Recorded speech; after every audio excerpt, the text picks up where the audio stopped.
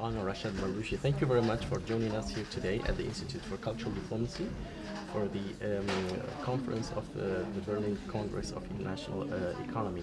We'd like just to have a few questions as an extension to the lecture that you just delivered this afternoon.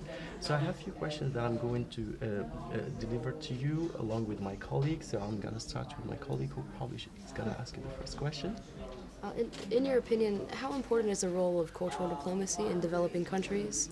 And what do you think can be the most effective way of applying cultural diplomacy in those countries? It is very important to develop the infrastructure and to develop the economy and to develop the whole country by relying on to the international or by other, looking at the other examples. And to look at that, you have to understand the others. In other words, you cannot do it alone. Alone cannot be done. You're going to make mistakes. You're going to repeat the mistakes which others have done before. So when you have a good relationship with others and you have a good relationship of understanding the culture, understanding the mentality, understanding the business, understanding the cycles of other economies, other countries, that would make your life easier to develop yourself. And it's all about relationship, it's all about communication, knowing others how they have done it, and when you understand the details of it, it will make your life easier to develop these things. How could it be done? It takes time. It's not a matter of one day and things could be done. You have to build a relationship. You have to put that culture on the people who lives on that society. They have to understand where others are coming from. They have to understand the mentality if they will act and doing something. They have to know why they have done it that way. And this takes some time, but without it, it cannot be easy to develop someone's economy and structure. Thank you. Yeah, Mr. Baloushi, in continuation where you just talked about economy, since the conference is about the global economic trend. So what do you suggest for developing countries? I mean, I'm sure you mentioned this in your keynote speech this afternoon, but I would like more elaboration on what do you think the prerequisites for developing countries to make their economies sustainable, but also to boost the performance of their local economies? They have to first they have to look at their strength, and they look at something that if they would do it, it's going to make them unique. So they should not diversify their attention to do 3 or 4 things with a lower quality. They have to look at one thing and do it right and concentrate how to do it right. 2, they have to rely on others' experiences and on others' relationship. Again, if they want to develop something or an economy or maybe something related to the infrastructure, they should not start from scratch. They should look at how it is done, and they have to use others as a benchmark to compare what they have achieved with. Then they have to have a commitment to achieve these things. Everybody has to be committed.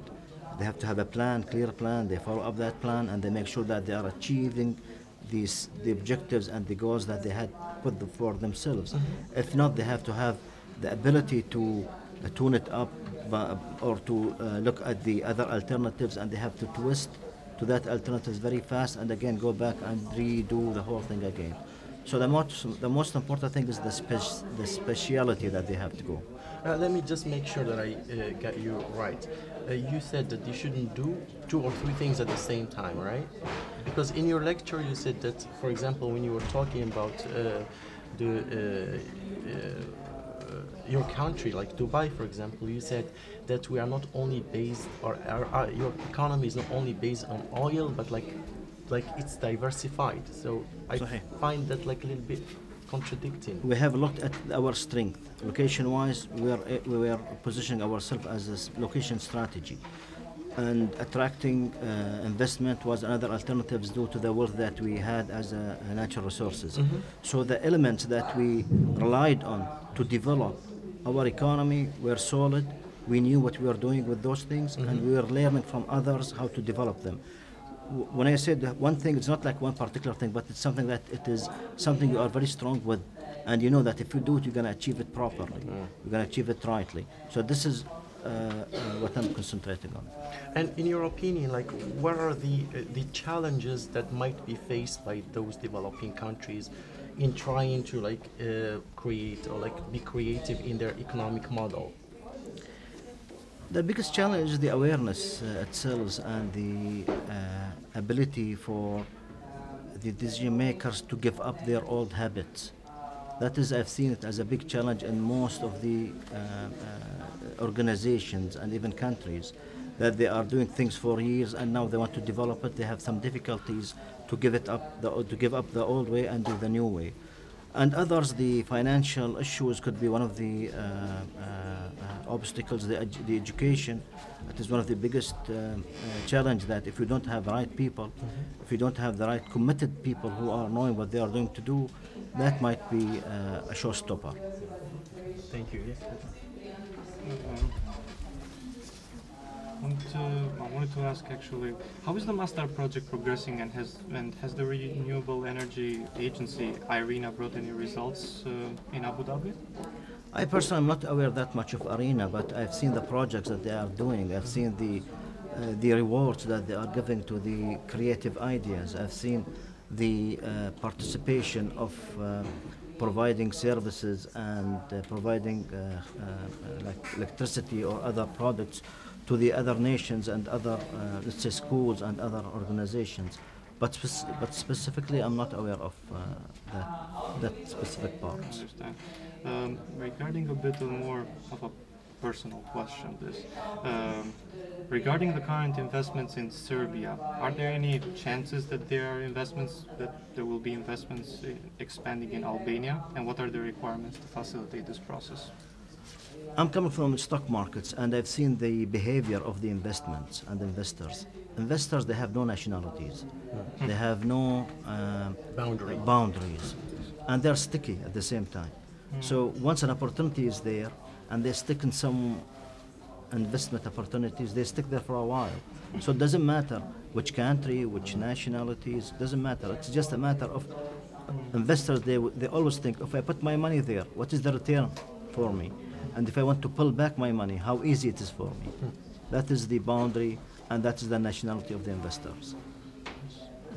All right, our last question, I believe. In your opinion, what factors can help to ensure the sustainable development of tourism in the UAE? Tourism. Yeah, good question. Is the first, the safety.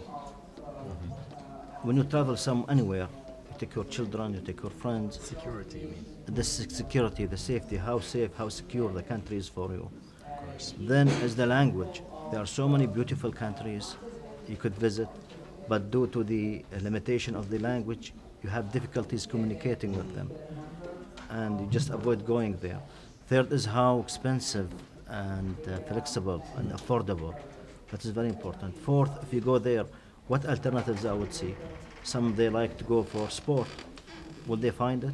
Some they like to go to the sea. Will they find it? Some they like to go to the mountain. So that the diversity of places that they could visit. And UAE in general, they are doing a good job in that. You go to UAE, safety is there, languages, many languages are there, availability of different needs for you is there. If you take your kids will be happy, you'll be happy, and the mother will be happy as well for shopping. So the availability and the diversity of things is the items for the sustainability of the tourism. Okay. Thank you very much for your time and your insight. It was a pleasure having you. My pleasure. Thank you. Thank you. Thank you.